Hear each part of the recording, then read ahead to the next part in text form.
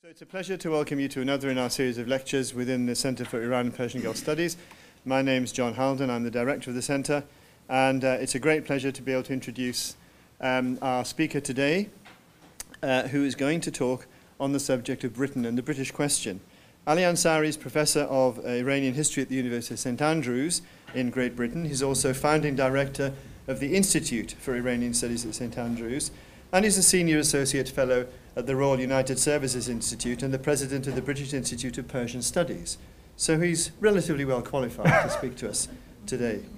Broadly speaking, his research is centered on questions of the development of the Iranian nation in terms of nation-state, myth-building, social and intellectual history, and Iran and the West. And he's published a number of very important books.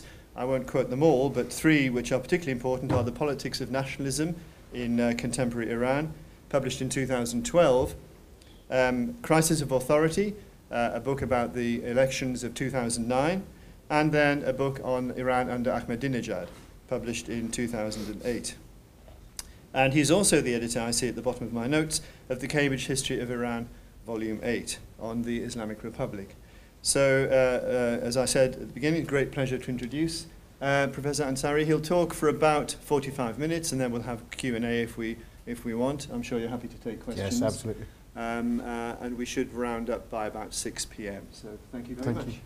Thank you very much, John. Thank you very much for your kind invitation. Reagan, Rose, it's a great pleasure to be here. It's always a humbling experience to come here and visit your great centres and institutes when compared to the funding regime that we have in Britain, where I count myself as among the successful fundraisers, but I have to say it's everything is relative.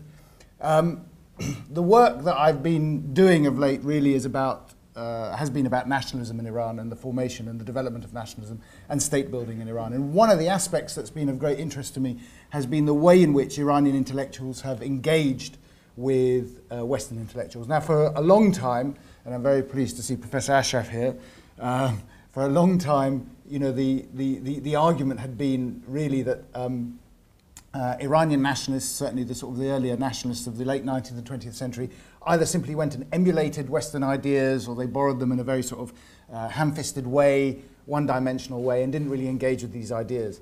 And it's really the work of people like Professor Ashraf and others that have basically brought to our attention the fact that this level of engagement, this dialogue in a genuine sense between Iranian intellectuals and their Western interlocutors was a good deal more serious and nuanced than we like to think. Unfortunately, I should say, because of the Islamic Revolution, we've tended to sort of view the history of Iran through the prism of 1979 and because of the intellectuals that led to that period. But I've been more interested really in the earlier period, in those thinkers that have shaped the very notion of the nation and nationalism from the late 19th century to the early 20th century.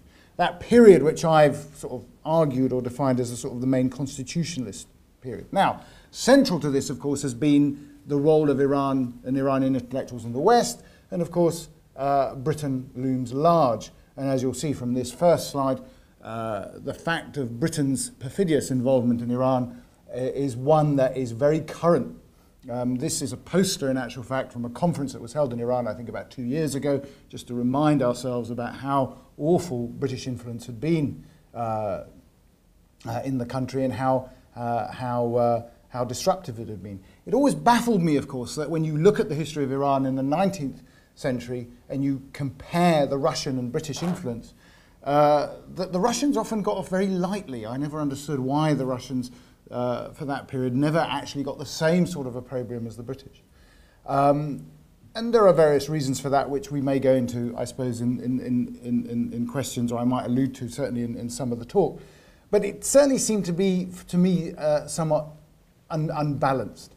And it also seemed a bit unbalanced because the length of the relationship between Iran and Britain and the British Empire, but also the nature of the relationship always seemed to be a good deal more nuanced.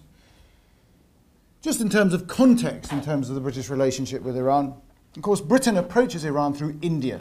And this is a major, major determining factor. Partly because, of course, with India and British India, or the Raj as it develops in the 19th century, is really part of what we might call the broader Persianate world. So what you find is Britons that move and work in Iran or as diplomats and soldiers and others are coming from a cultural orbit of the Persian world, and therefore they're familiar with aspects of Persian culture. This gives them a certain advantage in terms of their engagement, in a way that perhaps the Russians did not. But it also means that because Britain was present, obviously in India, for the better part of 200 years at least, you have an engagement. Britain in that sense becomes a neighbour, a geographic neighbour in some ways to Iran, but also Iran plays a very pivotal role in terms of British policy towards Russia and obviously what we get to know as the Great Game. But throughout the 19th century, this developing role is one that is not wholly negative. It's one that is certainly of long duration. The gentleman on your left is the first Persian ambassador to the court of St. James, Abul Hassan Khan, who went there in 1810. And this sort of at least suggests that the level of sort of diplomatic relations with Britain are at least 200 years old, if not longer than that in some ways, if you count, obviously, if you go further back with the Shirleys and others. But I mean, this is the first sort of systematic period. And it's also the period during the Napoleonic Wars when you get a first series of British Orientalists moving into Iran, engaging both diplomatically but also in a cultural and intellectual way. And their assessments of Iran in this period are quite interesting. They look at Iran, in particular people like Sir John Malcolm, someone who I'm particularly interested in because at least his family in origins were from Fife, which helps, although they weren't in his day. But as a Scot, he was also the first person to write a history of Persia in the English language. But his insights into, along with his other compatriots, into why Iran had not achieved its potential during the period of Fath Ali Shah and the early Qajar period are quite interesting. And the reason why they're important in some ways is because they were taken up by a number of a number of Iranian intellectuals later. So Malcolm, when he's looking at Iran in this period, fundamentally basically argues, he argues one central role, and that is that the problem of Iran is not its people. The problem of Iran is its politics. And this is a very important distinction. And the distinction for this is basically to say that if you can get the politics right, if you can get the nature of its government right, then its people could achieve its potential. And many of the ideas that Malcolm is arguing, as well as others who are there, are basically ideas that we would derive from, that we would understand to be Enlightenment ideas, 18th century Enlightenment ideas, drawn from, as you'll see, what I argue is essentially a Whig conception of progress. And their argument is basically that through the proper development of the state, through proper rules, regulations, laws, the rule of law, and above all, the use and application of education, you can develop your politics and society in a way that would be productive. And interestingly, when they engage, Malcolm has a wonderful book, by the way, which I would recommend that you have a look at if you haven't, called Sketches of Persia. And interestingly, this is sort of his memoirs, but in a classic sense, he talks about himself in the third person, which is rather curious. But nonetheless, this was a challenge, actually. The reason this book was written, this memoir was written, was partly to challenge another fictional account that was very popular at the time in Britain, and that was James Morier's Haji Baba of Isfahan, of course, which gained a huge amount of popularity in literary circles, but unfortunately became viewed by a number of people as fact rather than satire. Malcolm, among others, decided to publish his own memoirs and his account.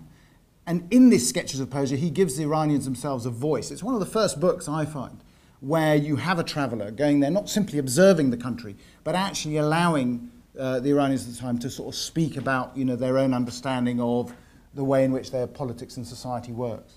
And one of the most engaging things he does is basically talk to Fath Ali Shah, and Fath Ali Shah asks him about the nature of monarchy in Britain.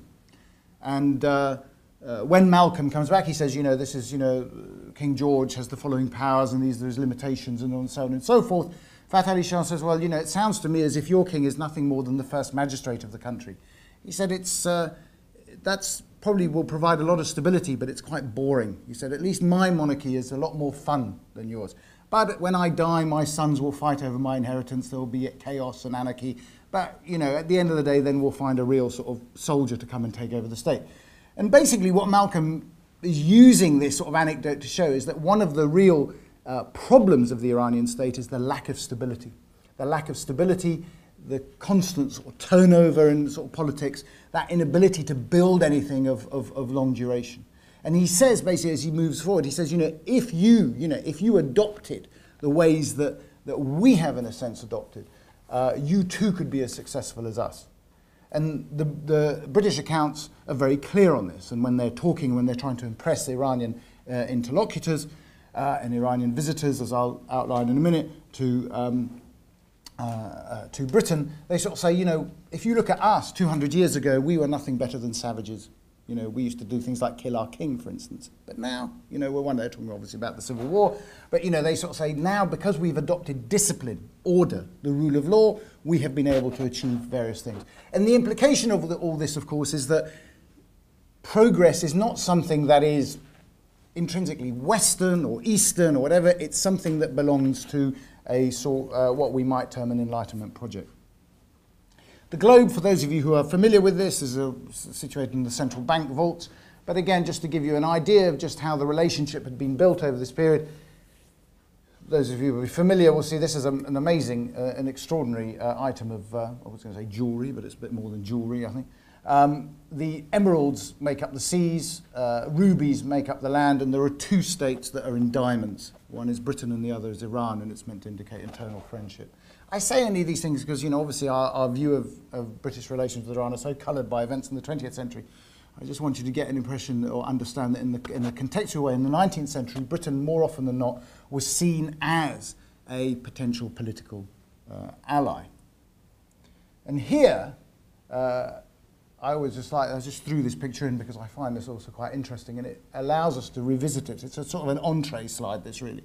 This is Zarif, actually this summer, before he was, I think, heading off to do something. I thought I might get the word nuclear in once, at least in this lecture. So this is while he's defending, obviously, the new nuclear accord. But what struck me, and what struck a number of readers, was the book he was holding. And I don't know if those of you can see it. The book he's actually holding, and someone had given him, is the memoirs of Zaka al-Mulk, Muhammad Ali Foroughi, and his memoirs of the 1919 Paris Peace Conference. Now, the reason why I found that intriguing is because Foroughi is not really a popular person in the pantheon of, how should we say, post-revolutionary intellectuals. He's seen very much as an Anglophile who did all sorts of things that were basically wrong in terms of the secularization of the state, nation building, so on and so forth. And yet here you have the current foreign minister of Iran rather indulgently, in a sense, broadcasting the fact that he's reading this chap's memoirs in the Iranian parliament.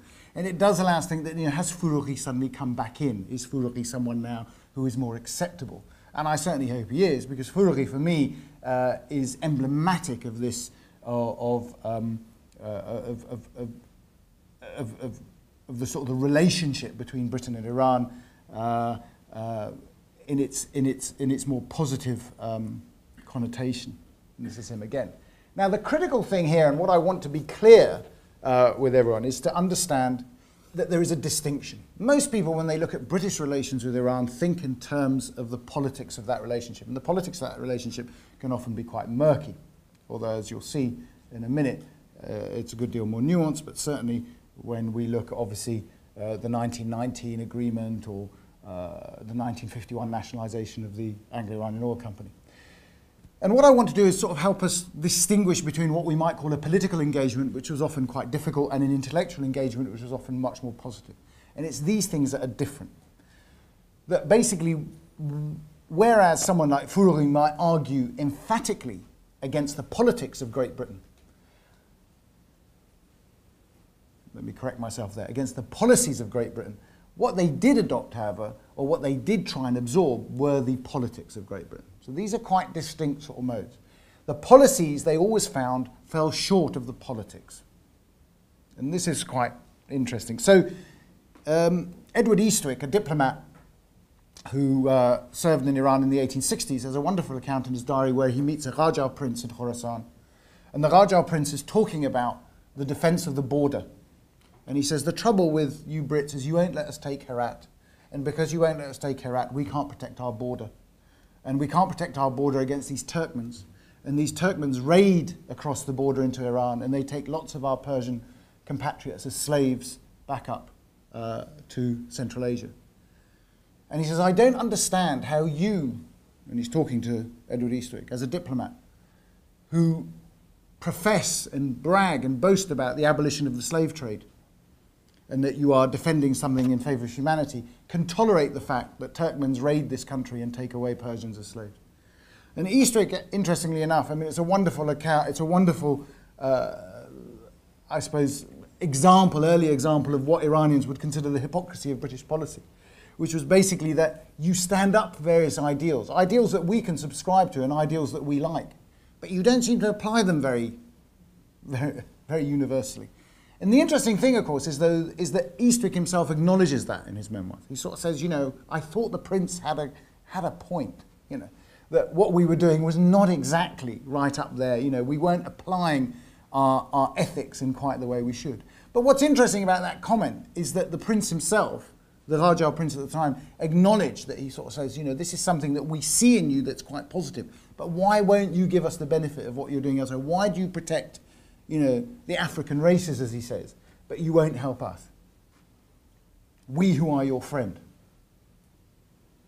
So that political engagement and intellectual engagement are quite distinct. And until we can make that distinction, I think we don't understand really how far these sort of British political ideas, or Whig political ideas in a sense, become so prominent in Iranian intellectual thought in this period. And what I don't want to say is basically, I'm not going to say to you that there are clear intellectual lines, or certainly I haven't found them yet, where you can see British thinkers permeating a direct inheritance into aspects of intellectual thought among Iranians. But what you do see is a great fascination with Britain, per se, as a model of political and economic development.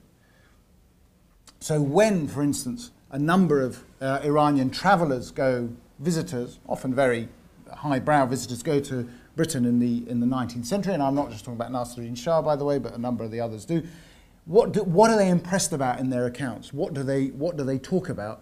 They talk about industry. They talk about education. Above all, they talk about things like the press. They occasionally talk about the navy, but they're not overly militaristic in their approach. What they're interested in is in politics. And they know the politics reasonably well, actually, or they certainly have accounts of the politics reasonably well. They talk about the House of Commons, they talk about the House of Lords, they talk about the monarchy. A number of interlocutors, a number of travellers also talk about the United States, by the way, and they don't fully understand what the presidency is, but they say in the United States everyone is free. It's all about liberty, freedom, and they say they're so free that they elect their monarch every 4 years. And they rotate. Everyone can be monarch for a period of 4 years. Whereas in Britain, the idea is that the concept of liberty, again, that sort of notion is very central. And it is this that attracts many of them. It's constitutionalism, it's the idea of liberty, it's the idea of the rule of law, it's really this notion that there is freedom at the heart of the political system. And the way you achieve this is through education. All this, to my mind, reflects a very strong adherence to what we might call a Whig philosophy and a Whig philosophy of progress. And of course, one of the central things about them, the central aspects, and Fourougi is emblematic of this, of course, is that a lot of these thinkers, a lot of these intellectuals were members of Masonic lodges. Now, of course, the reason they are members of Masonic lodges, or when we look at it from the retrospectively, they sort of say, well, this is obviously part of a great conspiracy theory, as we will, you know, we read all too often. But the fact is that in the 19th century and early 20th century, and certainly if you look at sort of radical Whiggism and Masonic lodges in Europe in the 18th century, these were engines of social change, social and political change. These were the sort of the very iconoclastic sort of, I wouldn't call them necessarily secret societies, but obviously they had to be in partly secret because they were challenging established orders. What they had to do was to basically they acted as sort of an international intellectual brotherhood. And a number of Iranians joined Masonic lodges both in France but also in Britain, and these were a medium by which these ideas could move. And a good number of these thinkers were, as I said, Masons. One of the key thinkers that a lot of, certainly, intellectuals today, and even in the Islamic Republic, will adhere to is Jamaluddin al-Afghani. Afghani himself was a Mason. He was very iconoclastic. Some people like to view him obviously as a pan-Islamist. I tend not to see him too much as a pan-Islamist, but more as a rebel with a cause, since he seemed to rebel quite a bit in various places, the various areas he was. But he also was, as I say, a great champion in a sense of this concept of the rule of law. And I'm going to read you a passage which comes from a paper, a speech he delivered, which was then published in a British journal. And it's quite telling, because often Afghani's attitudes are meant to be seen as anti-British. Okay? They're meant to be seen as anti-British, anti-imperial. His agitation in British India, for instance. But in an article called The Reign of Terror in Persia, which was published in the Contemporary Review in 1892, he says the following. Let it be known that under the present Shah we have no law, and of late I may add no government. A patriarchal government without a written code is tolerable, but neither law nor government, only cruel, rapacious, unscrupulous and sleepless tyranny, that is not tolerable, yet that is our lot. And this is the crucial passage which I think I find quite intriguing, but it's emblematic, as I said, of this sort of mood. And it tells us, that relationship with Britain. And he says in this article the following. What made the Persian believe that England meant to help them? I pray you, did not your ministers a year or two ago urge upon the Shah a farman granting security of life and property to his subjects? Did not the Shah issue such a farman, and after considerable pressure and long debate and hesitation, frankly communicate to the powers? Did not Her Majesty, in this case he's referring to Queen Victoria, upon hearing this express to Malcolm Khan her profound satisfaction? And was not your minister at Tehran regarded as a party to the transaction?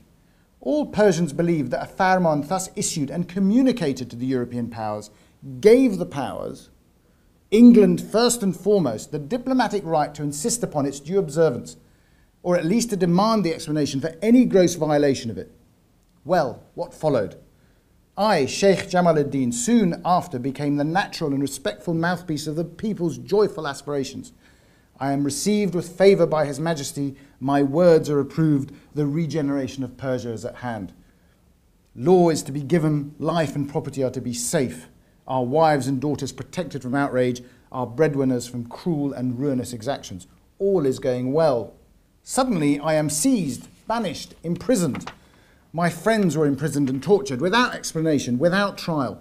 The people's eyes were opened. They felt they could place no reliance on the Shah. But their eyes were then to the powers, to England first and foremost, the second time he uses that phrase. Now, would the British minister at least certainly speak on little word at Tehran, if only to ask for some explanation of so gross a violation of the blessed farman? But no, not a word. What basically Afghani is saying, as far as I can see, is why aren't the British intervening? I mean, that's what's quite interesting about his argument, is he's saying, why are you not living up to the standards and ideals which you present? And that for me is quite different and indicates a quite different relationship or a quite different sort of understanding of that engagement with Britain than people would traditionally understand. If you move forward and you go to someone like Hassan Taghisade himself, in the aftermath of the Constitutional Revolution and the failure, particularly after the Anglo-Russian Convention in 1907, perhaps I would argue one of the most disastrous policy choices, I think, of the British government at the time, then conducted by a Liberal minister, of course, sadly. In his 1908 appeal to England, basically argues the same thing. Again, it's this notion that the British have let us down and you're not living up to your ideals. But the crucial distinction is this. It's not that they're anti-British in that sense. They're saying you should live up to the certain ideals that you hold. And in his case, in fact, his appeal to England is slightly contradictory. He doesn't sort of say to them, we're not asking for you to intervene, but we are asking you to stop the Russians from intervening, which, I mean, is a question of whether intervention or non-intervention matters here. What he says is basically that, you leave us to get on with it. We can develop this constitutionalism. Constitutionalism, of which Britain is the mother of parliaments and the centre of constitutional government, let us get on with what we need to do, but for goodness sake, stop the Russians killing us. Because if you don't stop them, you know we're in deep trouble. So again, it's a form of sort of asking the British to essentially live up to the ideals that they represent and to bring their policy in line with their politics. But it's very clear when you look at the writings of both Taghizadeh. Afghani is more interesting in that respect, but certainly as I quoted that passage there very deliberately, he does indicate this, this leaning. Malcolm Khan, of course, is very obvious, partly because, of course, he spends a good deal of time in London. But then if you look at the constitutionalists themselves, in 1906, the constitution they develop, yes, is modelled on the Belgian constitution, but the Belgian constitution, as we know, is a sort of a written form of what is considered to be the British constitution, which remains obviously unwritten to this day, but this is something that reflects that sort of intellectual inheritance. But the other thing which I find very, very interesting is writings that come out of nationalists in the post-constitutional period. And here, if you look at the writings of Mahmoud Afshar or the editors of Iran Shahr, what's fascinating about it is the level, the depth of knowledge they have about Britain. And when they're looking at European countries and they're arguing, you know, what is it about them? And remember, of course, this is an extremely turbulent period as far as nation building is concerned. In the post-First World War period, you see a number of countries, a number of dynastic states certainly dismembering and a number of new nations emerging. This caused a huge amount of panic, it has to be said, among Iranian nationalists who looked very, very ominously over at the Ottoman Empire and wondered what might happen to them. But nonetheless, people like Afshar and others scoured this sort of European example to see what was it about the various European states that they could learn from. What could they learn, for instance, from the Austrian Empire? What could they learn from the Germans? They drew quite interesting comparisons between the failure of the Habsburg Empire but the success, in a way, of the Germans to maintain some sort of unitary state, even though they were defeated in the war. But ultimately, what's fascinating is they always fixate on Britain as a model. And they say, of all the countries in Europe, the one that is the most impressive, I mean, I have to say, they obviously haven't seen the recent referenda, but, you know, certainly in that period, they're looking, they say, what is it about about European countries, what is it about Britain that makes it most successful? And the thing they settled on, which I find really quite striking, is conservatism. Muhafiz Zikar. They say the thing with Britain is it's extremely conservative. But what sort of conservatism is it? It's a conservatism that goes hand in hand with progress. And if you read it, you cannot but think of Edmund Burke. That what they're really talking about is they're saying the success of Britain is it's not that they're unchanging. It's not that they are stuck in their ways. The success of the British state is they know how to manage change. And they talk about the various constituent parts of the kingdom. They talk about the Scots, the Welsh. They even, in one section, talk about the Cornish, which is quite progressive of them, I have to say. They talk about the different sort of linguistic elements of it. But they say, what is it about? What does this... And you can see the analogy they're drawing. Whereas the Turks, the modern Turkish Republic, borrows from the French. The Iranians have a different problem to deal with. They want to move from an imperial state to a national state. How can you move from an imperial state to a national state without foregoing, without suffering the loss of territory that the Ottomans did or the Russians did or others? What sort of multi-ethnic national state, if you will, can we find? And the one that they settle on is Britain. And the key element in there, of course, is the nature of their politics. And it goes back to what these early Orientalists were saying, that if you get your politics right, other things flow. If you get your politics right, it's not simply that you can maintain the unitary state, albeit in quite a decentralized way. I mean, that's the interesting thing they also draw on. They say, if you look at it, the British state also, they have that capability of being both a unitary state, but one that is able to acknowledge various sort of disparate parts, distinctive parts. It's one that is both conservative and appreciates its past, but knows when it needs to move forward. Both Afshar says this very, very clearly, and various issues of Ayande, but also in Iran Shah, you see this being argued emphatically. And it's always the case that where they do a survey, and they do a survey of all these countries, and then they settle on Britain as this model. And central to it, of course, is constitutionalism and the rule of law. And this is something that the British for them excel in. This nuanced relationship, in a sense, is something which I just want to draw out here on a couple of case studies, because I'm sure a number of you will ask me about Mossadegh at some stage. Clearly, our understanding of that relationship between Britain and Iran is really driven by the coup of 1953, certainly in the popular historical record and certainly in general historiography. This is just, again, a more contemporary picture because, of course, I decided to insert this one in because they obviously use Mossadegh and they try and portray Zarif, of course, as someone who has succeeded where Mossadegh failed in some sense to basically deal with a political industrial problem. It's also handy because, you know, we're dealing oil on one side and nuclearists on the other side, and my case studies are basically oil in the nuclear industry, but not the nuclear industry that you think.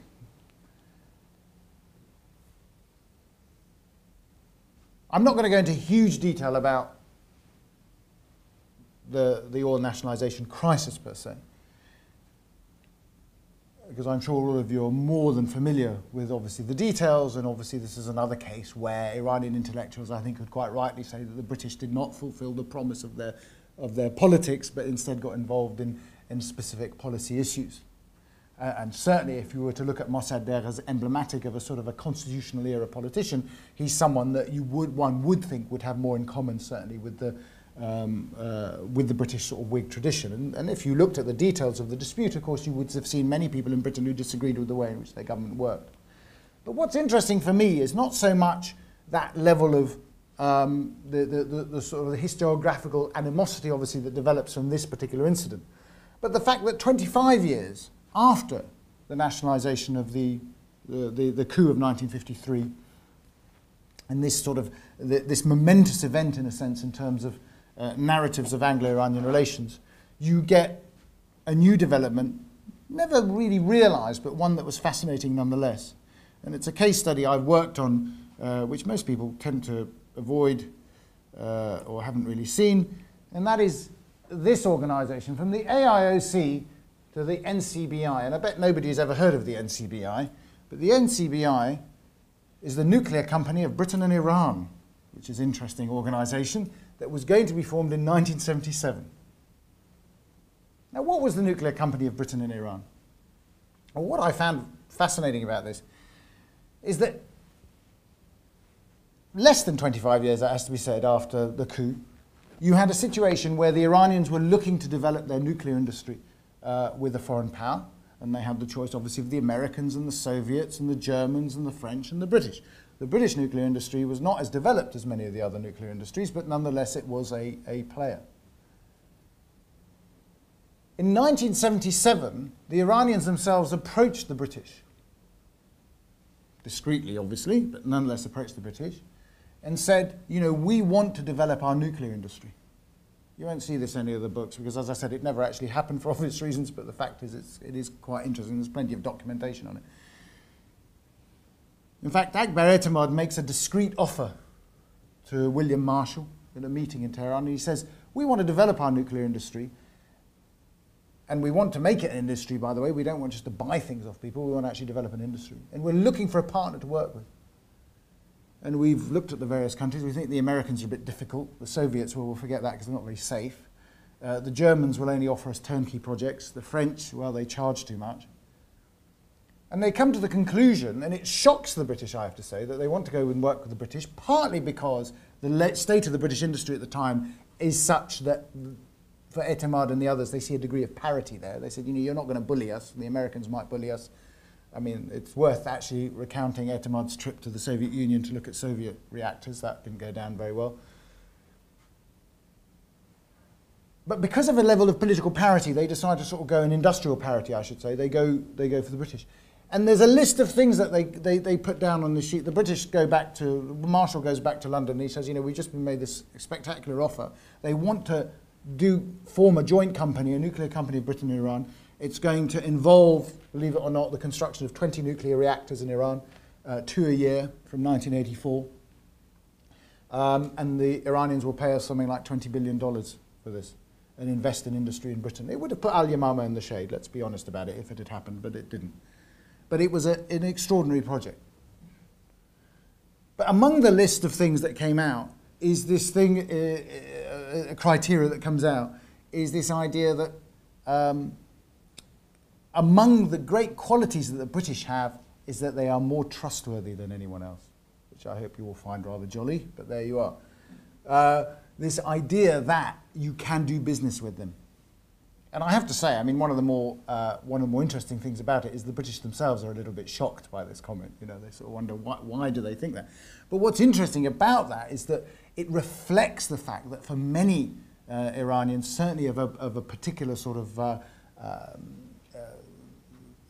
industrial and political elite, that relationship with Britain, although in some ways unfulfilled and really quite problematic, still in some ways the British represented people they could do business with in a way that they couldn't necessarily with either the superpowers or indeed with France and Germany. So this, for me, just reflects the fact that even those narratives of 1953, as emphatic as they have become in our understanding of the relationship, I think we have to understand that the relationship has always been a lot more nuanced than that, and in some ways a lot more positive than that. I know it's probably a very unpopular thing to say, I have to be honest with you, but the fact is when you look at the detail of the historical detail of that relationship, and the appropriation of ideas in particular, what you see as something quite different. The reason ultimately it didn't work, by the way, is because the British, interestingly enough, when they made their assessments as to the stability of the regime, decided that they felt they couldn't get involved in a contract that would take them up to 25 years with a regime they weren't sure was going to be entirely stable. I wouldn't want to say that they predicted anything else before people get the wrong idea, but the fact is it's quite interesting that they thought this was too much of a strategic relationship. But at the same time, it has to be said from the Iranian perspective, they felt that the British could not deliver on various aspects of the agreement. So might we face, and this is a dreadful slide, unfortunately, because it didn't come across very well, but it's sort of dated to the 18th century. It's a lovely slide of, Britain and Persia, Britannia and Persia. Britannia and Persia, I think, dated about 1747, before Britain really becomes that political player. I suppose the short answer to that, a new relationship, is no. I don't think there will be. Not in the immediate future. But I do think that our understanding of the relationship between Britain and Iran does warrant more investigation and more study. That narrative that we've understood now is one that I think is riven with different ideological issues, and one that simply doesn't stand the test of any sort of academic scrutiny when you compare it with the Russian relationship. It's also clear to me that the more you read the sources from the 19th and early 20th century, you'll find that many of the ideas about the nature of political organization, state building, nation building, and others were drawn not from a French model, certainly not from a Russian model, but actually from what we might term a sort of an Atlanticist model. They didn't go really for an American model because they weren't prepared to give up their monarchy.